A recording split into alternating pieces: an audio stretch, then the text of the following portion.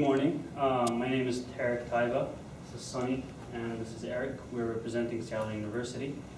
We talked yesterday about WikiLeaks and New York Times collaboration and what the New York Times should be publishing WikiLeaks or not. I'd like to start by differentiating the difference or pointing the differences between publishing and covering a story. Publishing a story would be like what the New York Times did, went to actually receive the documents through WikiLeaks, and they went through all the documents and came up with a story. Where, for example, if you look at CNN, which were also approached by WikiLeaks, they did not get these documents, but they covered the story either through what the New York Times have said, or their second option was to go and interview Julian Assange, the representative of WikiLeaks, and the founder as well. The objectives of WikiLeaks is total transparency. So no secrets, no hidden agendas, no anything. And if you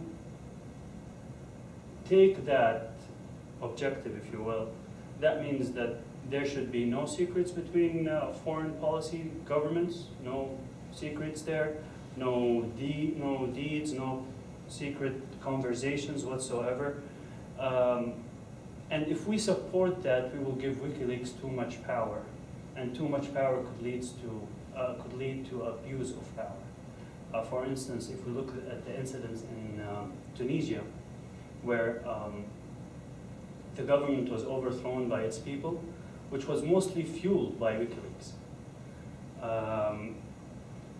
When we publish and support WikiLeaks, we're giving them too much power, and this could cause a higher paranoia in foreign policy. So a government like Saudi Arabia that was mostly talked about in the cables, that was released by WikiLeaks and published by the New York Times.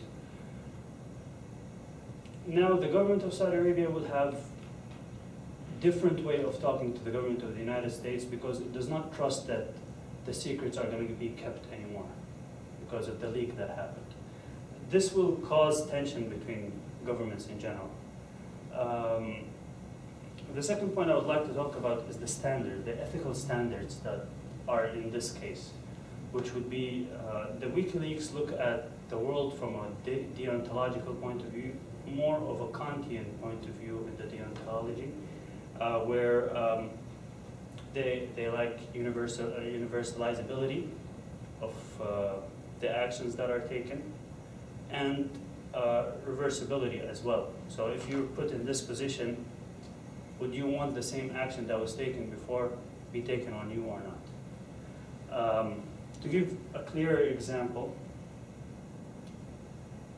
if you look at a torture example, for example, you have this building X, that has a bomb in it, and person who knows about this bomb and knows where it is.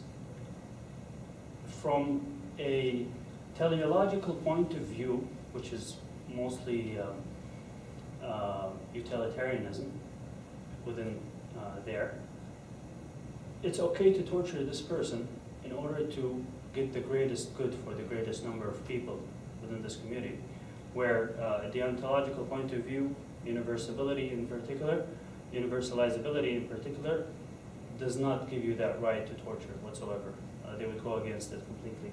And WikiLeaks looks at the world from this point of view, whereas governments usually act in a teleological point of view, where they're trying to increase the welfare of the general public and decrease the harm for the general public as well. So if you look at Dick Cheney, for example, he never pointed it out, but if you look at his policies and his way of action, it's mostly in a utilitarian point of view. And this is mostly how other governments usually act. So right there you will see a clash in getting to a position where different views are looking at the same position from different angles, and they all look at it in so many different ways that there should be a clash between them. the New York Times did not collaborate with WikiLeaks. What they say was they got the sources from them, and they have published it throughout 9 separate issues. That was on only the cables, 9 separate issues, which was mostly read by all their audience, basically. And in my opinion, the New York Times worked as a mediator between both parties.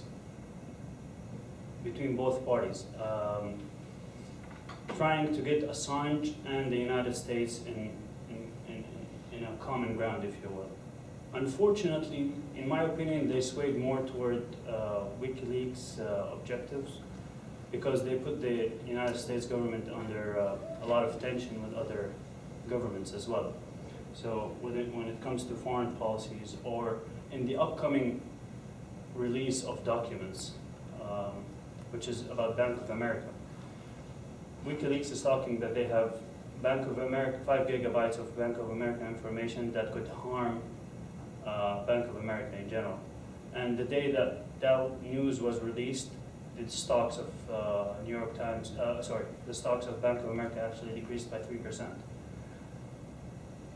If they were to come out and publish these things in January or February, as they say, they could harm the economy, the recovering economy, or the financial economy here in the United States, therefore harming the economies of the world as general.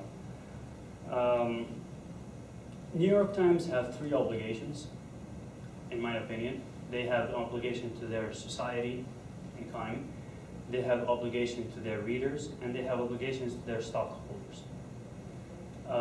In publishing these documents, if you will, the New York Times only covered 2 of the obligations that they see. They covered their obligation to their stockholders and the obligation to the readers, where they covered they actually published the story and covered it. However, they, in my opinion, failed to fulfill their obligation to their society and community. And if you look at journalism in general on the online, there are 10 requirements that they go by. I only mentioned the first 2. 1 is the truth behind the story. 2 is your loyalty to your society. And in my opinion, they did not fulfill their obligation to their society by publishing these documents. I would like to read a quote by John McCain about this incident in particular, if you don't mind. John McCain said in an interview, "I wish the New York Times had chosen not to." McCain says in an interview, "It's harmful to the United States of America and our national security interests. The argument is that it was coming out anyway," regarding the information that are coming out through WikiLeaks. "But there's a certain imprimatur of the New York Times that gives it a certain degree of respectability," which means that the New York Times has a social standard that everyone looks at it and expect what they read there is the truth after a good research. So by compromising that and publishing these these documents in the times that we're in, war times, if you look at it, or the economical financial crisis time, they are harming their society. Therefore, the second requirement is not fulfilled by them. As a solution, we as Test Consulting thought that the New York Times should cover the story, but not publish and support WikiLeaks. So they need to cover the story just like CNN did. There are so many ways that they could cover it, which they failed to do. They only published the story. If you look at the last thing that was published by them, which was the cables, they did not receive that through WikiLeaks. They actually had to go out and get it from The Guardian because of some incidents that happened. So they, in doing that, they will fulfill all the obligations that were mentioned above. Thank you for